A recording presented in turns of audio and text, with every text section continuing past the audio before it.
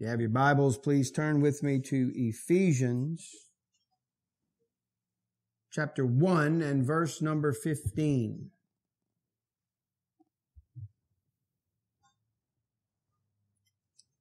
As the days in our nation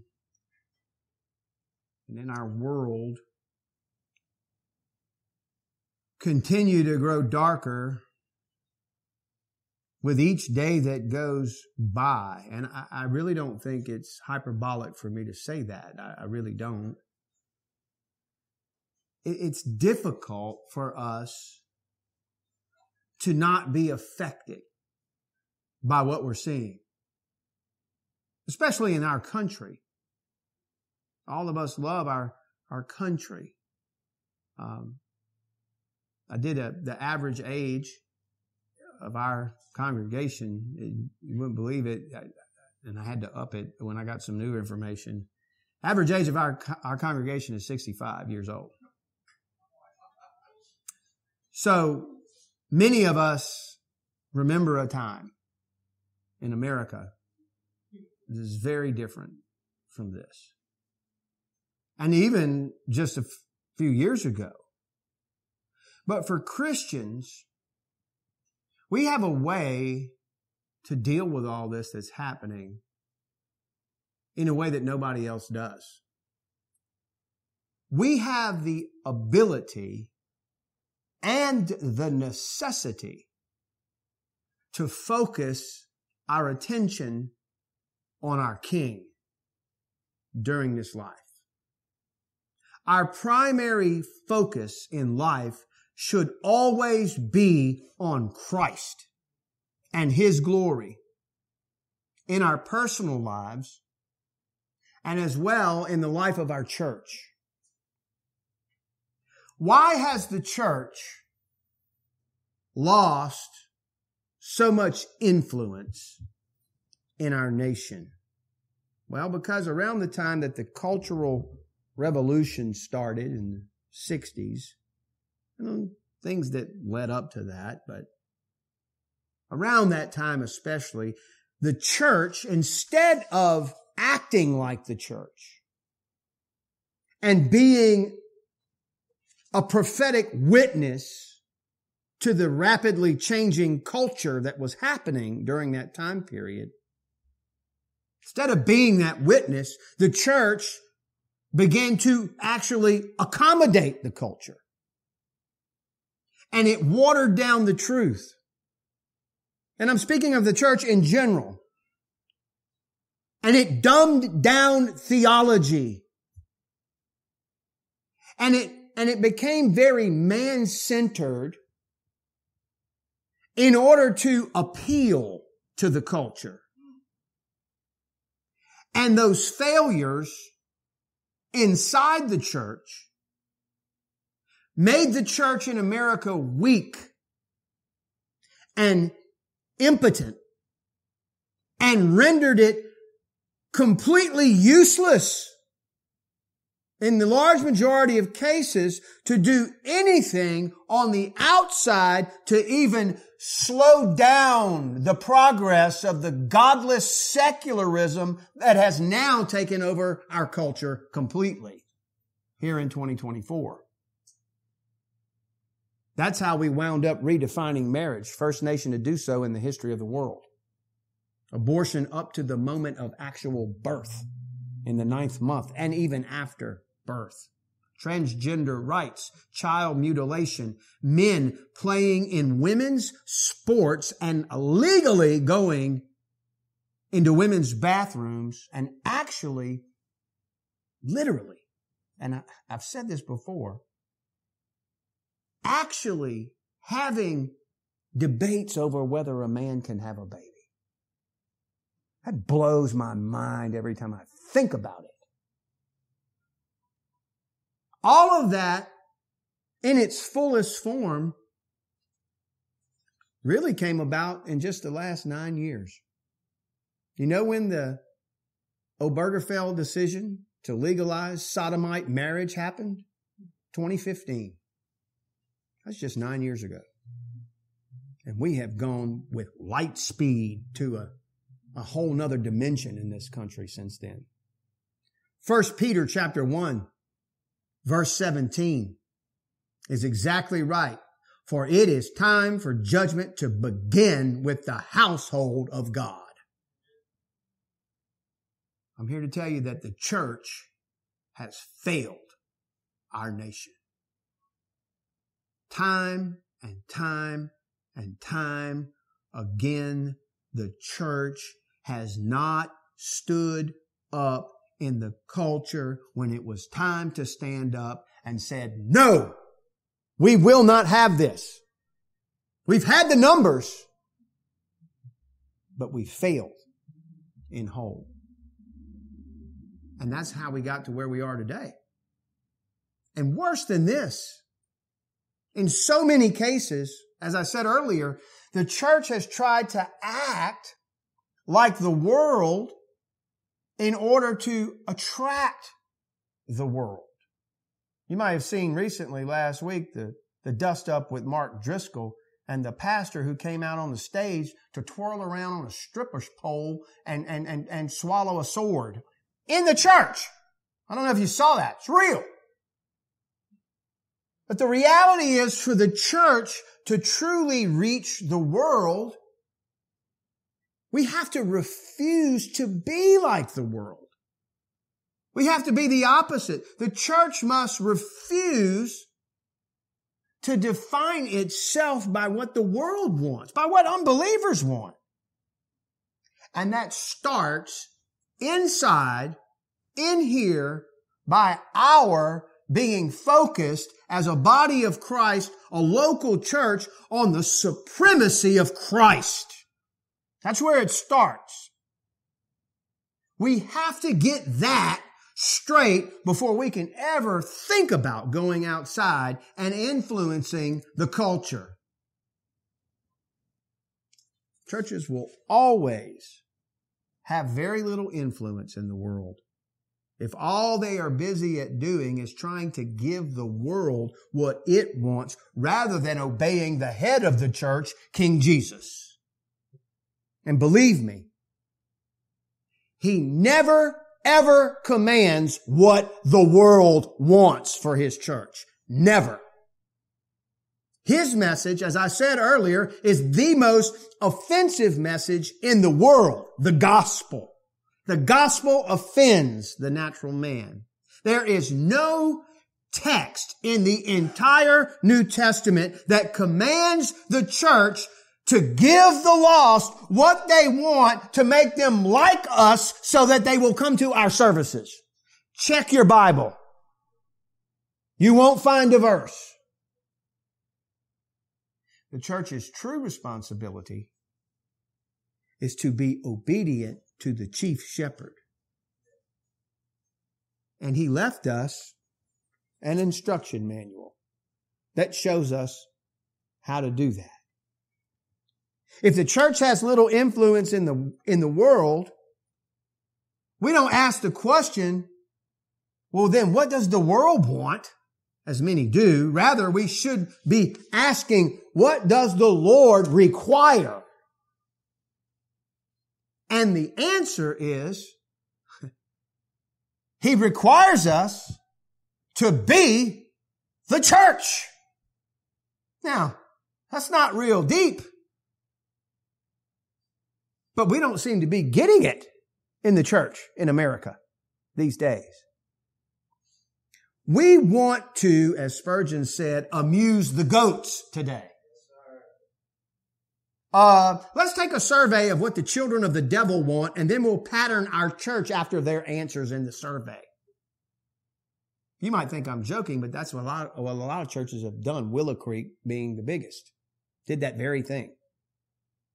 And the results of that have been, especially over the last 25, 30 years, a lot of mega churches, huge mega churches have developed that pattern, and thousands of people come with zero impact on the culture from those churches. None whatsoever. In the Reformation, there was a principle that was articulated called the formal principle, which is defined as, the Word of God is the sole authority in the kingdom of God and therefore in the church. So the church is to be whatever the Word of God tells it to be. We only have one divine revelation for the life of the church, and that is the Scripture. And as we study the New Testament epistles, like Ephesians here, we find that these epistles are designed to make sure that every generation of Christians and churches understands the will of God for their life and for their conduct. They're filled with this. And that's especially true of this book of Ephesians, as we talked about in earlier messages. There is not one word in this epistle about what the world wants. Not one. It's all about how to follow King Jesus on His terms. It's all about placing our focus on Christ. And that's why it basically starts out, look in verse 3 once again.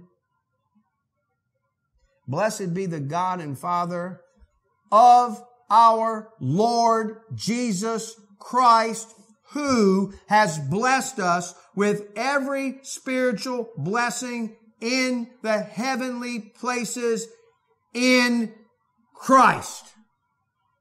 As we saw last time, everything is in Christ in these opening verses. The first 14, we looked at it last time. In Christ, in Christ, in Christ. Just scan your eyes through those verses. It's all about our relationship with Christ, knowing Christ, worshiping Christ, studying Christ, declaring Christ, and all throughout our life being conformed by God to the image of Christ. Because wonder of all wonders, we are going to have our existence eternally as joint heirs with Christ.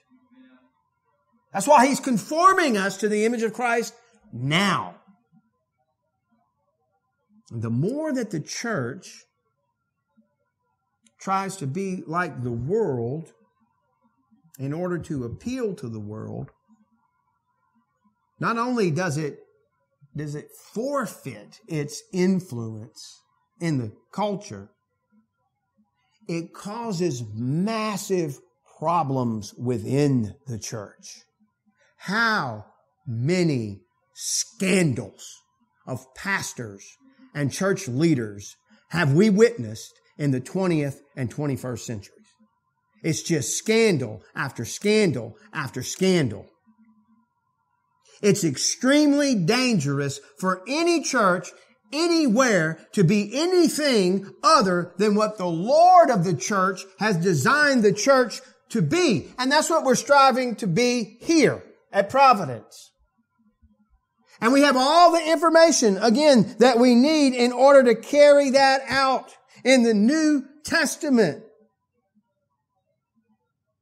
This isn't the Lions Club. This is the Lion of the tribe of Judah's church. Now, I want to remind you that the first 3 chapters of Ephesians emphasize doctrine. We get high theology. These are the things that we believe. And then the last 3 chapters, as often is the way Paul does in all of his epistles, is the practical section. The last 3 chapters are going to be, okay, now that you know this is how we are to behave. And how we behave is predicated by what we believe. So right now we're still in this section of what we believe. And what is so interesting about this section that we're fixing to study, starting in verse 15, is it's almost like there's this abrupt interruption in the flow of what Paul has been laying out for us in the first 14 verses. It's like, here he is, man, we're in this flow and he's given us this deep theological treatise that includes predestination and redemption and the glory of Christ and the work of the Holy Spirit. And then all of a sudden, he just can't go a step further unless he offers a prayer for the church. Like right, bam, in the middle of it. Remember, he's writing to the church in Ephesus. It's been 4 years since he's been to this church. And also remember that this is a letter that made the rounds to the other churches. Remember, I explained all that to you in detail. And in the middle of this just magnificent flow of sound doctrine, he breaks into prayer. And let's read it together in verses 15 to 23. He says, "For this reason, too, having heard of the faith in the Lord Jesus, which exists among you, and your love for all the saints, do not cease giving thanks for you while making mention of you in my prayers." And here we go. "That the God of our Lord Jesus Christ, the Father of glory, may give to you a spirit of wisdom and of revelation in the knowledge of Him. I pray that the eyes of your heart may be enlightened so that you will know what is the hope of His calling, what are the riches of the glory of His inheritance in the saints, and what is the surpassing greatness of His power toward us who believe. These are in accordance with the working of the strength of His might, which He brought about in Christ when He raised Him from the dead and seated Him at His right hand in the heavenly places, far above all rule and authority and power and dominion and every name that is named, not only in this age, but also in the one to come. And He put all things in subjection under His feet and gave Him as head over all things to the church, which is His body, the fullness of Him who fills all in all. That is a total Christ-centered truth prayer right there. And Paul is praying that the church, clearly, that the church would focus fully upon Christ, and also not only upon Christ, but what is theirs in Christ. And this is a charge to every faithful pastor that possesses a spine in this country. It is the duty of every faithful pastor to live in the constant expression of a desire to see the church filled with the wisdom and knowledge that comes with a deep revelation of Christ, who Christ is, what Christ has done, what is ours as the result of being in Him by grace alone, through faith alone, in Christ alone. So now, get your shovel out and let's start digging into the text. Verse 15. It starts out this way. For this reason. Now stop digging right there. What reason? What is it that prompts this intercession by Paul for the church?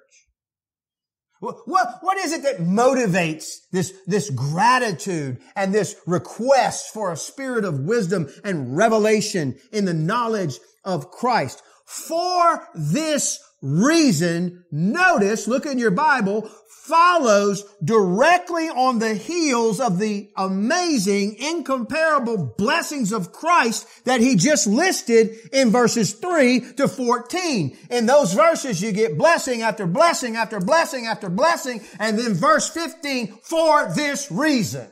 You follow me? If you missed any of the first 14 verses that I preached, go back and watch or listen on our Facebook page. Technology is great when it's used for good, right?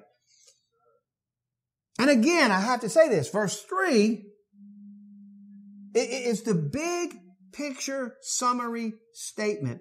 Blessed be the God and Father of our Lord Jesus Christ, who has blessed us. Here it is. Look at it. With every spiritual blessing in the heavenly places, and then to make sure you get it in Christ. He wants to make sure you get it. And then he goes through a list of the major ones, as we looked at already, all the way through verse 14. For this reason, Paul is saying, I am praying, and skip to verse 17 to the prayer, that the God of our Lord Jesus Christ, the Father of glory, may give to you a spirit of wisdom and of revelation in the knowledge of Him. And that's just the start of the prayer. Paul wants the church, not only the church at Ephesus, but the church for all human history, to know Christ. Remember what he said in Colossians 3:16. Let the word of Christ richly dwell within you. Now, Paul knows that he is writing to a true church, because look what he says next in verse 15. Having heard of the faith in the Lord Jesus Christ, which exists among you, and your love for all the saints. That is two great evidences of salvation right there. Faith in the Lord Jesus Christ and manifest love for the saints. Now, how did Paul know about this? Well, notice in verse 15, he says this. Having heard of. Now, how would he hear about it? Well, remember at this point, he's been a prisoner in Rome. Like we were a prisoner for a moment to that phone going off. Christy's new iPhone that she must have left in her purse. Or I think we got Kimberly's phone there. Remember, he's a prisoner in Rome. He hasn't seen these people in 4 years. He's incarcerated. But remember, we went all through this in Colossians. He could receive letters and he could receive visitors. And as you know, he received both letters and visitors while he was in jail in Rome. And so the testimonies coming from this church at Ephesus were always the same. It was all about the faith of the people and the love that they had for the saints. Again, evidences of a true biblical church. Paul says the same thing to the Thessalonians in 1 Thessalonians chapter 1 and verse 3. Look at it. Constantly bearing in mind your work of faith and labor of love. Faith and love together. Trusting in Christ, loving the saints. That's a mark of a true church. That's what we should be all about. Trusting in Christ, loving the saints, loving one another. That's what a true church is. That's how you know it's a real church that's made up of true, redeemed, regenerate people. And sadly, there are churches with real Christians in them that have no clue about the depth and the profundity of what is theirs in Christ, because they are not taught the Word of God. They're given life coach messages with Bible verses attached. And then their motives and their interests are all over the place, instead of being taught Christ from the text. Paul says next in verses 16 and 17, do not cease giving thanks for you while making mention of you in my prayers. Verse 17, that the God of our Lord Jesus Christ, the Father of glory, may give to you a spirit of wisdom and of revelation in the knowledge of Him. Well, what does a spirit of wisdom mean? Well, spirit here is used in the sense of perspective, disposition, attitude. This is the way, Paul is saying, you need to direct your mind and your thoughts. I want, he says, God above to give you a spirit of wisdom and revelation in the knowledge of Him. That is what every pastor should be praying for every church. lost, as it says, in wonder, love, and praise for Christ. It's only then that the church becomes the church. This is so far away from the methods and motives of the typical man-centered churches of our day. Paul is saying, I want so badly for believers to fully grasp all the spiritual blessings that are in the heavenlies in Christ for believers.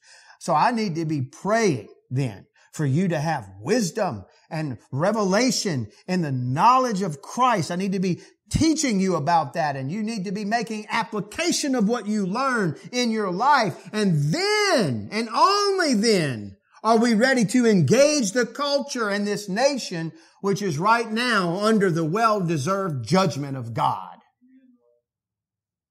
These things need to be continually ongoing in the life of our church until we die or until Christ returns.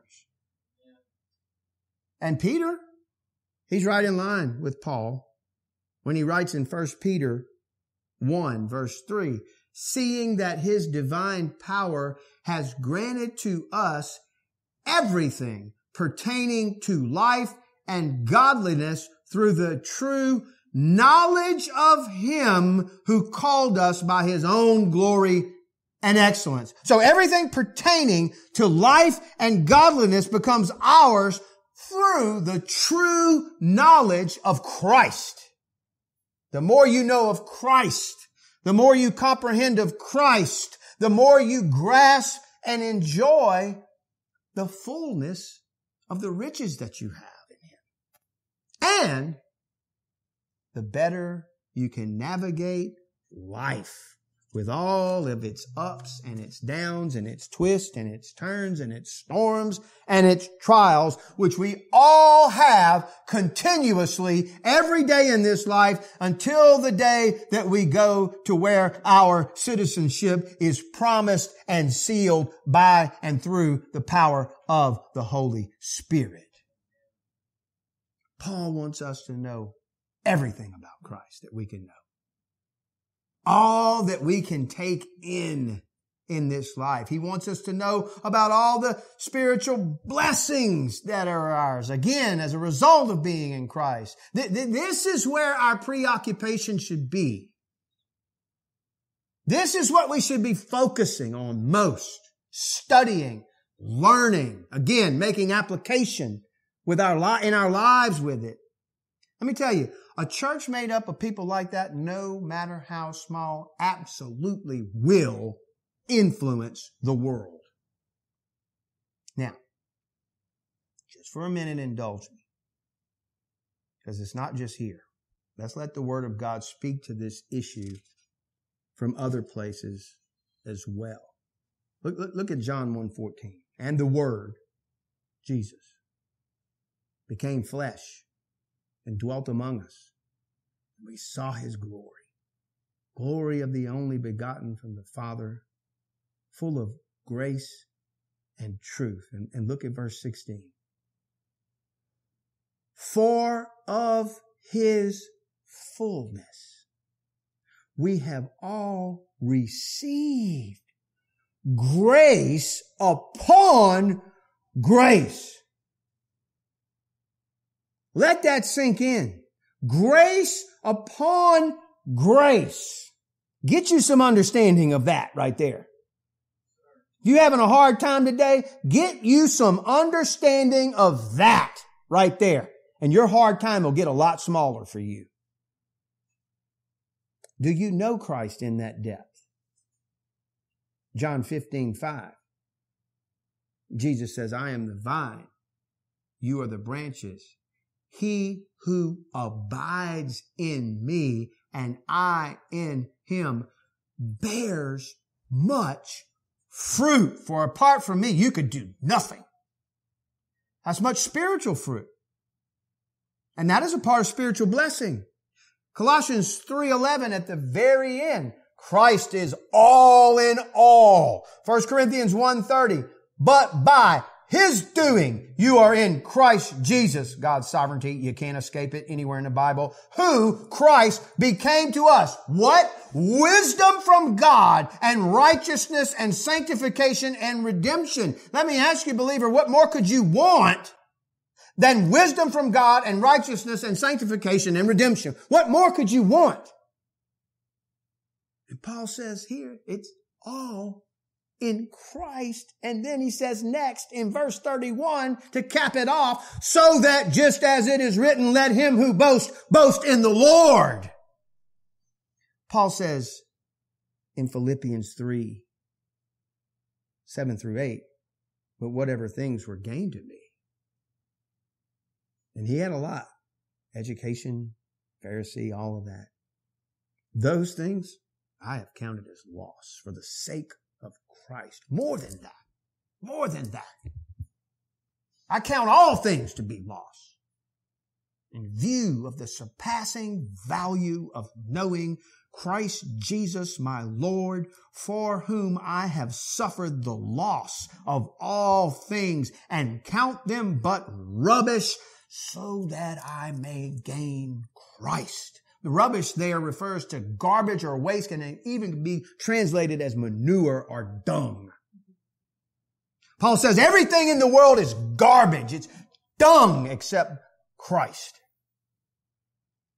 He says, I'm glad to give it all up for Christ. That is the attitude, folks, that we should live and move and have our being in as we spiritually grow day by day. A preoccupation with Christ and His work. All that He is, all that He has done, all that He is doing. In the Old Testament, He is anticipated. In the New Testament, He is revealed. He is the revelation of God that is the most clear revelation that there is. And Hebrews chapter 1, verses 1 through 2 tells us God, after He spoke long ago to the fathers and the prophets in many portions and in many ways, in these last days has spoken to us in His Son, whom He appointed heir of all things, and by the way, through whom also He made the world. He has spoken to us in His Son. God is on full display in Christ. Again, remember from our recent study, Colossians 2:3, speaking of Christ, in whom are hidden all the treasures of wisdom and knowledge. That's in Christ. Colossians 1, verses 28 to 29. We proclaim Him, Christ, admonishing every man and teaching every man with all wisdom, so that we may present every man complete in Christ. Verse 29, for this purpose also I labor, striving according to His power, which mightily works within me. Paul is saying, I got one objective in life: to bring people to Christ, and then once they have been brought to Christ, to admonish them and to teach them with all heavenly wisdom so that they can be complete in Christ. And at this point, I can't help but remind you a little bit about who we're dealing with in Christ. We studied it, but you should read it every day. Colossians 1, 15 through 18. He is the image of the invisible God, the firstborn of all creation. For by Him all things were created, both in the heavens and on earth, visible and invisible, whether thrones or dominions or rulers or authorities. Remember, that's angels. All things have been created through Him and for Him. He is before all things, and in Him all things hold together. He is also the head of the body, the church, and He is the beginning, the firstborn from the dead, so that He Himself will come to have first place in everything. That's Christ. That's our King.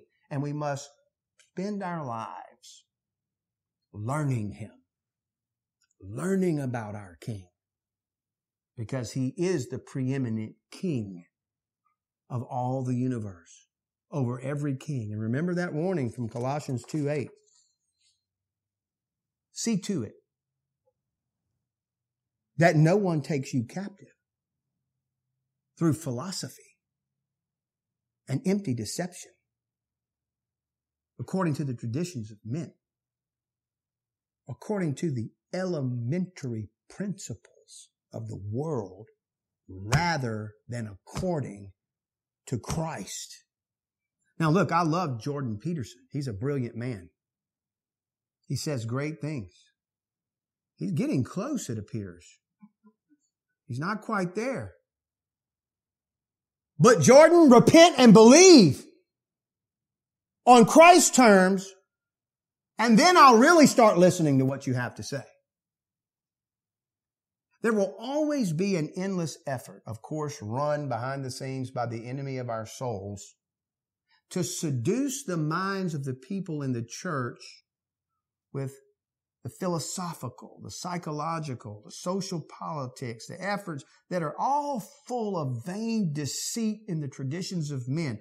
Verse 8 here also calls them the elementary principles of the world, which is so interesting. You know what that means?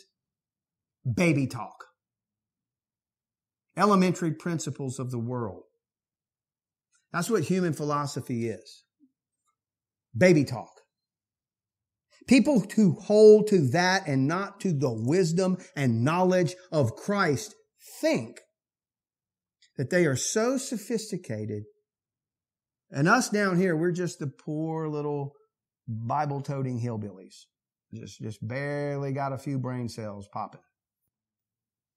Now, of course, they do have a certain degree of human sophistication in all kinds of areas. And you can think about very smart people like in science and mathematics and engineering and all types of areas. They have good things, good ideas, helpful stuff from man's point of view, but understand that human philosophy is a way of trying to understand the world and the human condition while ignoring or rejecting the true God of the Bible. And all you can ever get out of that is vain, empty deception and nothing but these human ideas passed down from generation to generation to generation all through history. In reality, human philosophy is simplistic. Now, listen carefully. Simple is good. Simple means it's not complicated. But simplistic is not good.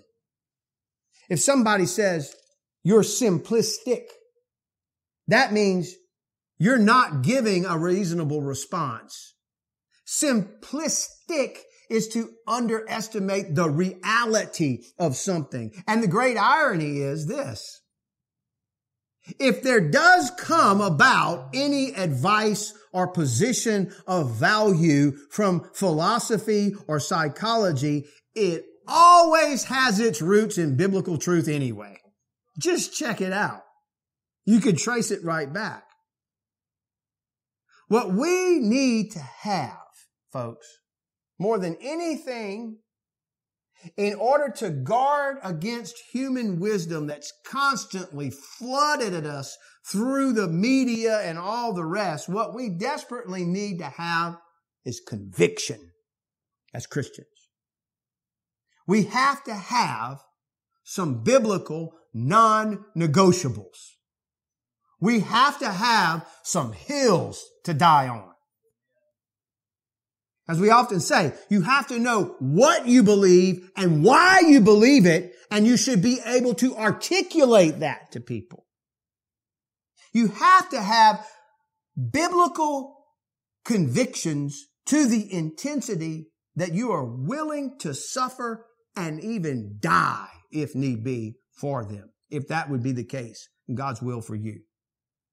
John MacArthur says, your convictions are the immovable pillars of your character. This world system is very evil. And for now, God allows Satan on God's leash to have a lot of control in it and over it for his purposes. And he is the father of lies. And he will always, always attack our convictions about God, about man, about sin, about conduct, about righteousness, about morality, about everything. He will always attack our convictions about those things. And that's why we have to hold fast and strong to our godly, unwavering, immovable, biblical convictions. We have to stand firm in this day. And in line with this, necessity, especially today, we have to possess critical thinking. You have to have it. We have all these mindless ideologies out there. What's wrong in America? Systemic racism. Climate change. Right? Corporations are getting rich while the common folks are oppressed and kept poor. Let me tell you something. They want you to buy into the fact that everything that is wrong in America can be explained by an ideology. They do not want you to think critically about it. And the most troubling reality is our college students are receiving the brunt of this. And they are the people that are going to be running everything pretty soon. Critical race theory. DEI. If there's a hurricane, oh, that's climate change, even though we've been having hurricanes every season going back to the beginning of the curse. If the bus doesn't show up on time, systemic racism. Let me tell you, cultural Marxism has done quite a number on this nation. Again, John MacArthur says that's the stupidity of the oversimplification of everything. That it's easy for people to suck up and be seduced by it because it's a one-size-fits-all answer to everything, and you can put your brain in a bag and bury it. And that's what they want us to do. So I'm here to tell you, we have to think as Christians critically. Consider this. In the United States, 99.9% of the population survives COVID, and look at what they did. Think about that. They lied about COVID. They lied about the vaccines and continue to lie big time about the vaccines. The FBI, the CIA, all the intelligence services of our government lie. They were used by a political party to go after political opponents like in Colombia or Venezuela and get caught. The evidence is clear for everybody to see and nothing happens to anybody. That's what we're living in right now. I'm telling you, the chaos and deception in this nation are at an all-time high. And if you want to navigate life in this country, you have to think critically. And guess what? You need to know what's going on in order to do that. Now listen, you don't need to be obsessed with the news. You need to be obsessed with Christ. But if you don't have some idea of what's happening in this world, when the gulag truck pulls up at your house, you're going to be mighty surprised and you're not going to know how to process it because you weren't paying attention to anything. Listen, can capitalism be abused? Yeah. Can socialism? Always. Anything can be abused by fallen sinners living in a fallen world. But what they want is for you to just buy into what they're selling and shut down any alternative discussion. That's what we're living in right now. That's why cancel culture exists right now. If you don't buy into the narrative, they work to shut you down and shut you up. And we have seen it happen. Those doctors that were telling us ivermectin was good. It was a good thing. It was knocking COVID out. You didn't need anything else. What did they do? Shut them down. Took them off Twitter. Took them off YouTube. because they don't want anybody to think critically. But guess what? By necessity, Christians have to think critically because we think biblically. That's the tail end of 1 Corinthians 2:13. But we have the mind of Christ. And with that, you will never be simplistic. Human wisdom is infinitely infantile compared to godly, divine wisdom every day and twice on Sundays. Well, that was really like the intro to verses 15 to 23. And I really appreciate you putting up with me. Amen, brother. The point is this. Think like a Christian. Think biblically. Think big picture. Think eternal perspective. Think like Christ. Be focused on Christ. Pay attention to what's going on. And don't be kidnapped in your mind by the lies of the elite, the people who are running this nation who are absolutely, purely evil in every form. All of that is a part of living for God's glory. And when you live for God's glory, Jesus already told us, everything else will take care of itself. Let's pray. Father, we thank you for truth. We live for truth. Jesus said, I am the truth. Therefore, we live for Christ.